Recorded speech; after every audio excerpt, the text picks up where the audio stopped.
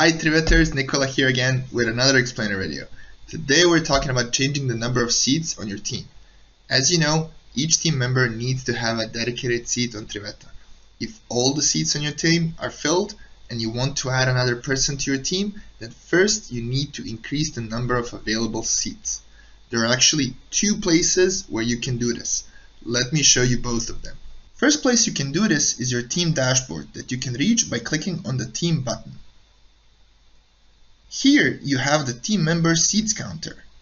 Currently all the seats in this team are filled, so I cannot add new members before I increase the number of seats. In this case, simply click Change Number of Seats button and using the drop-down menu, increase the number of seats to your preferred number.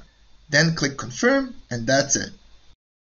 The second method is through your subscription page. Just go to Settings and then under Subscription, click Manage. This takes you to your subscription page.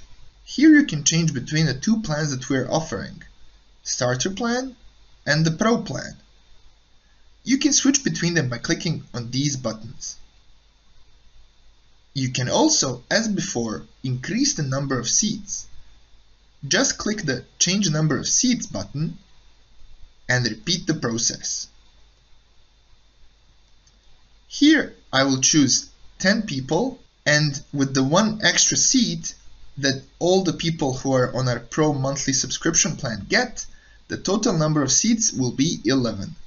I will click Confirm, and after some elaboration, I have increased the number of my seats to 11. You can also update your payment method by clicking on the Manage under your existing plan. Now that we have changed the number of seats, let's invite another teammate.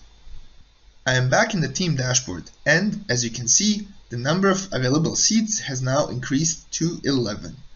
This means that I can now add another team member. I can do this by going to the Add Team Member button, adding an email of the person I would like to invite, and clicking on Send Invites. Success!